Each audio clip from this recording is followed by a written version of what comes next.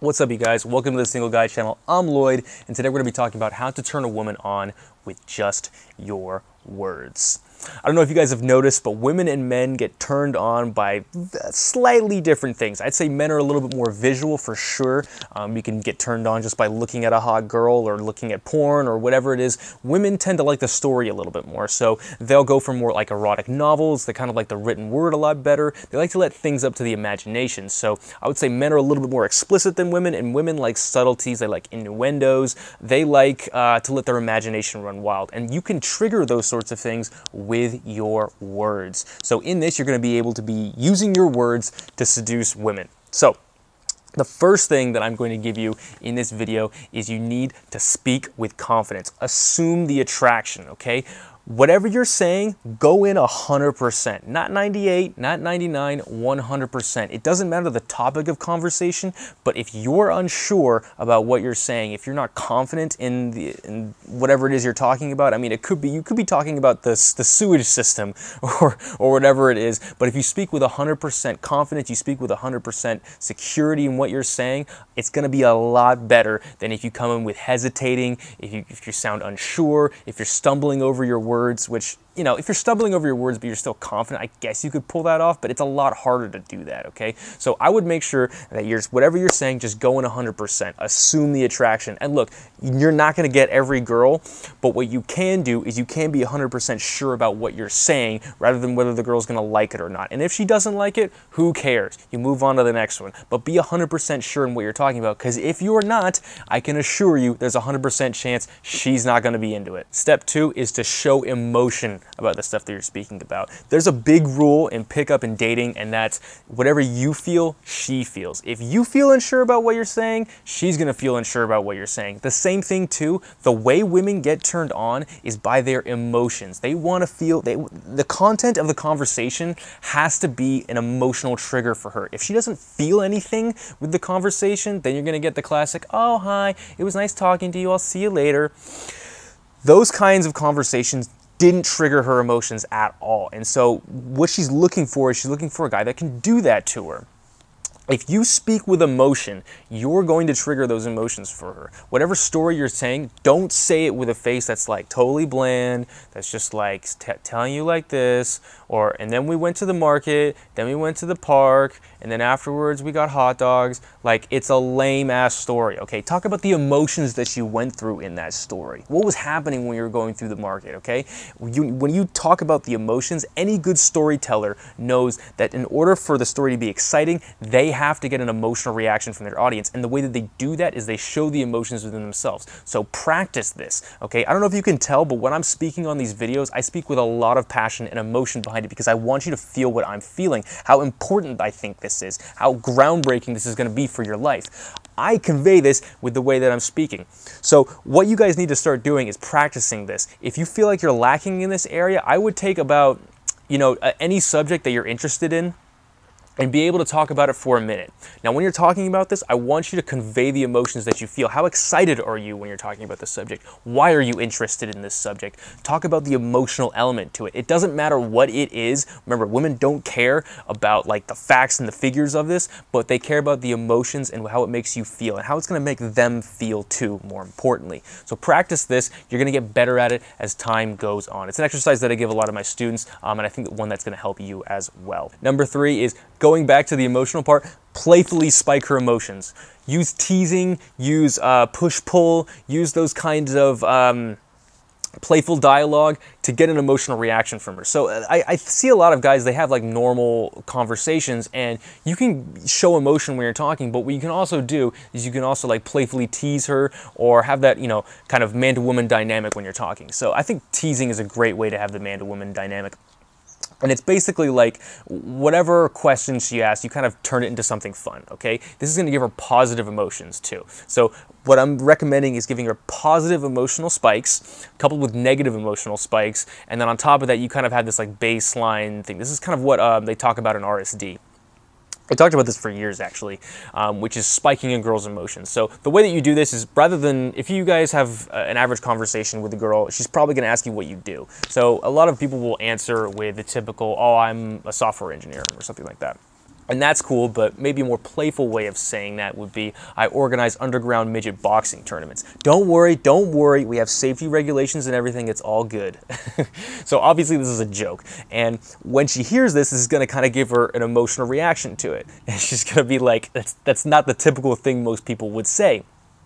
So a lot of times you can kind of play around with this and spike her emotions by giving her like saying ridiculous things, silly things, funny things, but also you need to bring it back down to a reasonable level and then actually answer her question. So you can carry on the joke for a while, but when it comes time where they start like looking around or whatever, or they start, you can tell like it's getting too much, they just say, no, I'm actually a software engineer, like I work for this company. What do you do?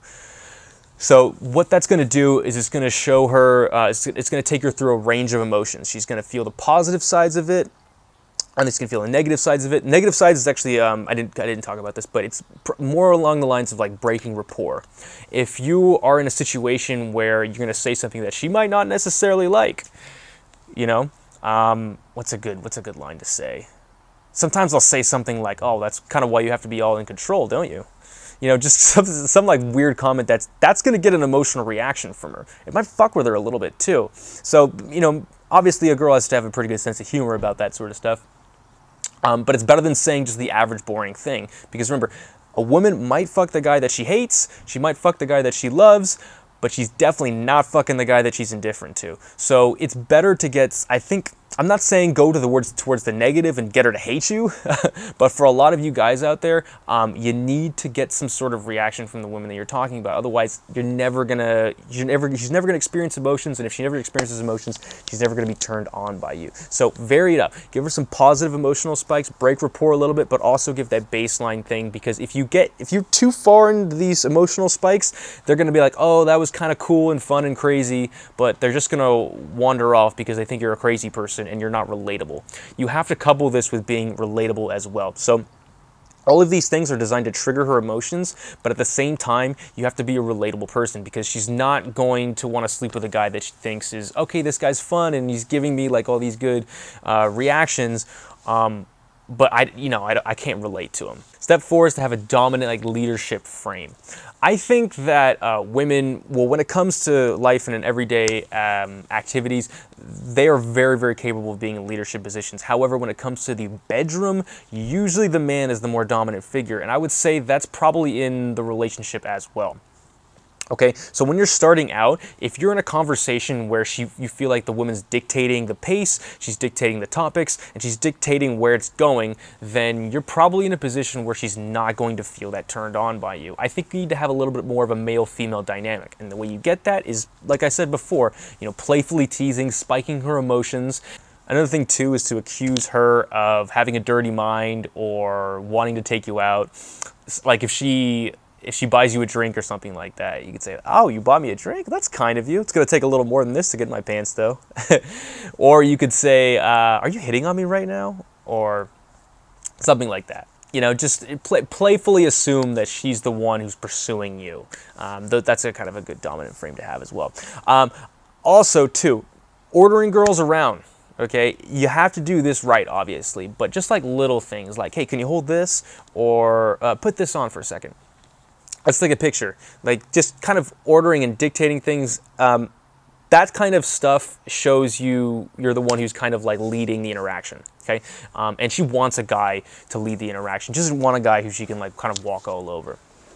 Now, some women, they like to talk a lot. They kind of like to be a little bit more of the alpha one. Let her have her moments, but then you pick and choose the specific times to have that dominant frame. Maybe it's that one order, oh, let's get out here, or let's go over here. You know, moving them around too, I think, is a big thing as well. And that's done with your words. 5, the last thing is to make sure that you yourself are turned on as well. A lot of you guys, when you're talking to a girl that you actually like, you're too busy being in your own head and you're not thinking about how attractive this person is, how, you know, the way that she's saying things. If you are present to the moment, I can almost guarantee you, if you're talking to a girl that you're attracted to, you're gonna feel something down there, okay? It should feel arousing, you should feel turned on. But the problem is a lot of you guys are so scared when you're talking to the person. You're like, does this girl like me? Am I saying the right thing? You know, is this gonna be bad later on? Am I even gonna be able to perform? Like, a lot of you guys have those problems. So what I recommend that you do is try not jerking off, or try doing the nofap thing for a little bit. You don't have to completely quit, but cut down on that sort of stuff, and make sure that you have a lot of testosterone in your system when you're talking to people. If you have a lot of sexual shame around yourself, then that might be something you need to work on. I myself, you know, I've been in situations where I've had my testosterone was real low, and I could kind of feel how it was when I was talking to the girl. So just be aware of that. Now, I've never done nofap longer than like 3 months. But I think doing it, you can definitely do it too much, and it will affect your performance when you're speaking with somebody. Because if you're not turned on, then there's a good chance that they're not going to be turned on either. But if you're really turned on, like you love the way she's talking, you like her, then there's a really good chance that she's going to be feeling what you feel as well. So hopefully this helps you guys. If you've made it to the end, consider subscribing. I come out with videos like this every single week. If you're interested in my weekly one-on-one mentorship program, shoot me an email, TheSingleGuy2017@gmail.com. Hey, if you guys have any questions, any thoughts about this sort of stuff, put them in the comment section below. Would love to hear them. Thanks a lot, you guys. Good luck out there.